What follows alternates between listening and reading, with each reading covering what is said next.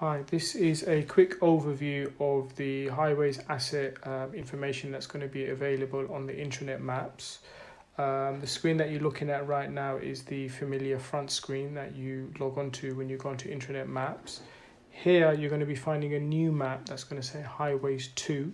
I'm demonstrating how intranet maps works with the old highways map, because the functionality of intranet maps is the same whether it's on the new one or the old one.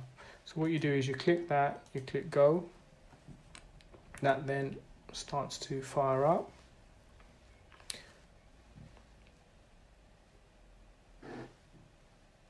Just give it a few minutes. You then come to a screen that looks like this. Right, the only buttons that you really need, I'm going to start from left to right.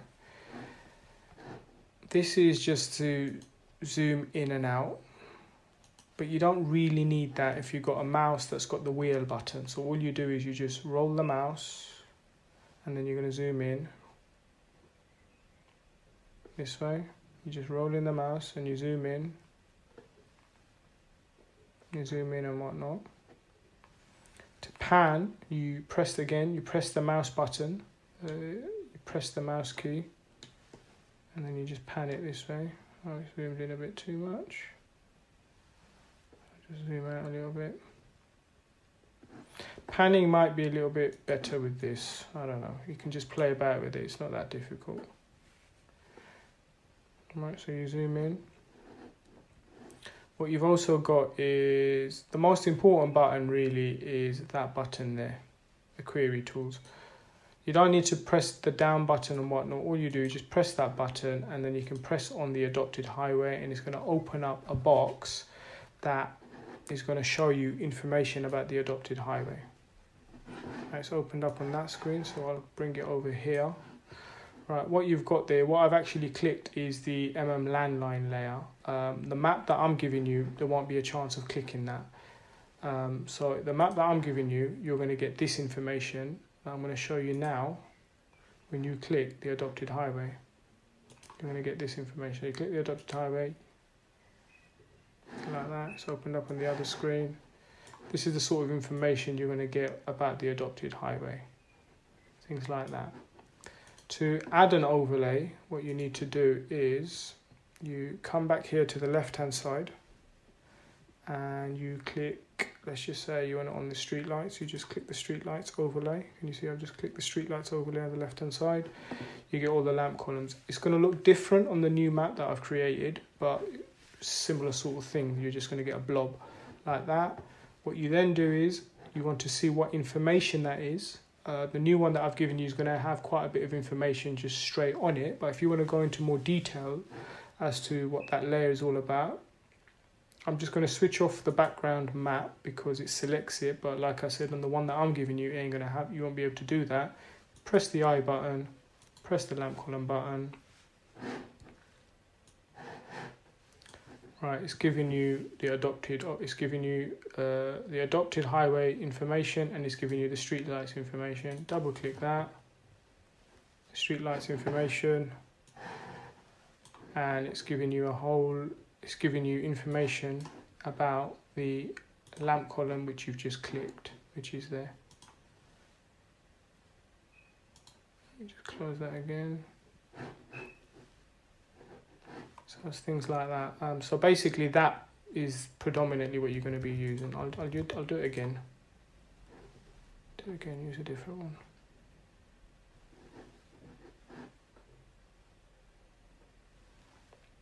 It's a bit slow because what I'm doing is I'm recording it on one screen and blah. Let's just say you want to check this lamp column out. Just select it about there, click that.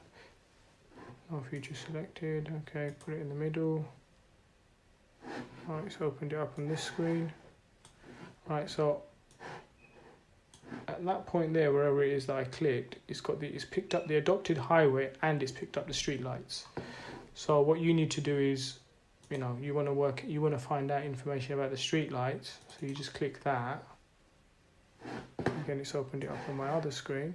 Just bring it here and it's just going to give you information, whatever's available about that street light on the table. So that's one element of it. The other thing is when you're looking for a particular address, it's the gazetteer tool that you need. So you press the gazetteer tool, which is this binoculars looking thing. You click that, you get this box that will open up, and here you just go into the street and you type a street name, Dalla Road. You press search, find quite a few queries, pick one that you want, select it, press OK, and it's taking you to that point. I'll just put the background map on again just to show you where you are. As you can see, that's Dalla Road, I believe. Yeah, that's Dalla Road. So, point I'm making here is this thing here, the binoculars, it just helps you navigate around. If you want to measure something, you press this button here, which is the measure tool. Again, it's just straightforward. You want to measure a line, you just select it and then just measure it and measure it. Press enter when you're done, and it will just stay there. Again, measure an area, you can measure an area, you can measure an angle. Predominantly what you're going to be using is this button here, the query, the information button, the gazetteer, and the print button. To print. So when you press the print button, which I've just done right now, you get this screen that's going to open up. Pick a template. I usually use A3 landscape. You select that, you press that button, which is the print button. You then place the map. Can you see there's given me an option now to place the map. So you place the area. Let's just say I want to place it about here. I place it there. It then opens up, can you see this sort of map in the background? That's what I'm going to be printing. Click place overlay legend, which is just a key. Press that, put that there. Right, and then just press OK. And that will then bring up another screen where you can just PDF it, I believe. Yeah, which is bringing you this screen. And then what I normally do is I just press save there, which is at the bottom, or you can press print if you want.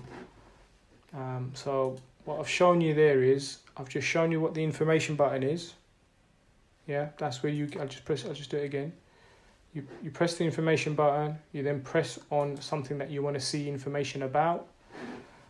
Here, what it's giving me is a whole load of information. Like I said, on the new map that I'm giving you, it won't be as complex and cluttered as this. It will, if you click on a lamp column, it will give you the information about the lamp column. If you click on the adopted highway, it will give you information about the adopted highway. So let's just say you want to see what's going on about streetlights. Double click into the streetlights. Again, it's opened it up on my other screen. I'll bring it over, which is there. And there you can just see information about it. You can click onto the next one. Don't know what that does. Is that going to do anything? I don't know. Yeah, probably not.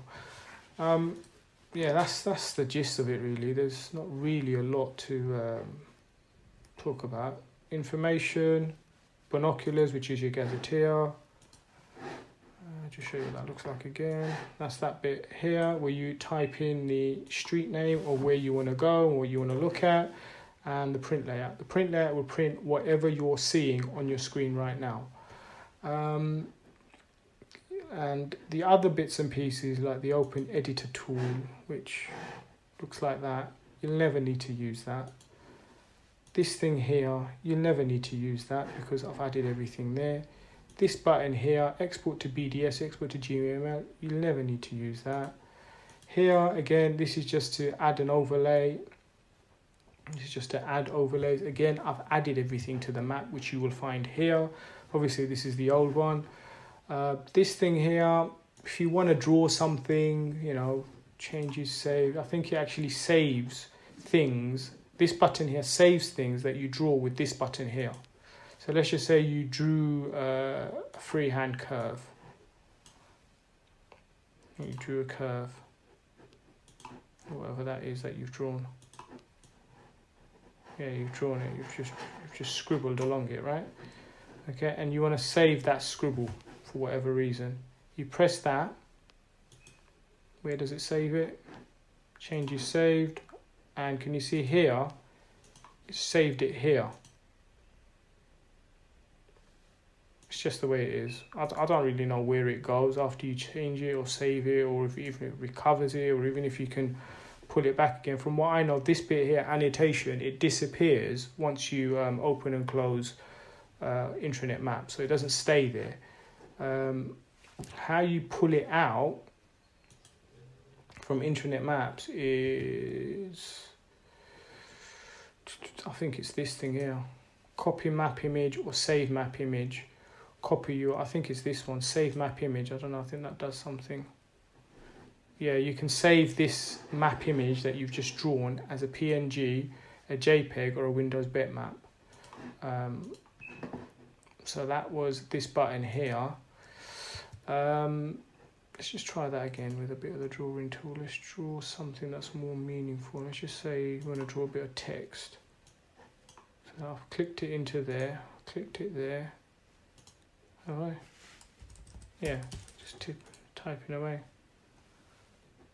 Alright, so wherever I press it after I've typed it, it just does that, like that. You know, so that's the sort of stuff it does. Press escape and then you come back out of it. And that's the text button. Like again, I doubt you're ever going to be using any of this. But, you know, if you do, drawing styles, I don't know what that does. Let's open something up here. You'll never need this, because I've created all the themes for you here. That's about it really, there's nothing to it. Information is the one that you're really going to be using. Gazetteer when you want to find a road name, and print. That's it. Bye-bye.